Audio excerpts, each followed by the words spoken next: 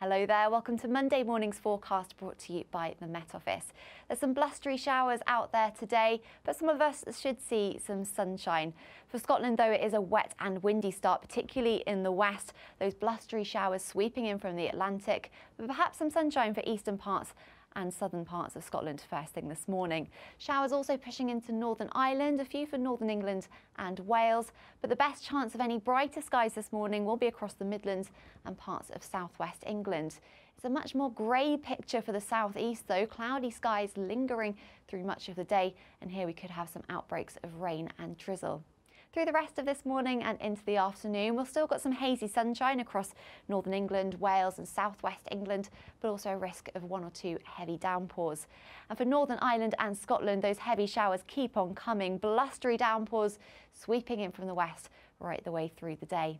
Temperatures are a couple of degrees down on what we've seen recently, but still pretty mild for this time in February, highs of 11 or 12. And through this evening, skies do stay on the cloudy side in the southeast, but that cloud will gradually pull away tonight. Elsewhere, still a mixture of sunshine and showers, and those strong winds across northern areas will eventually start to ease away.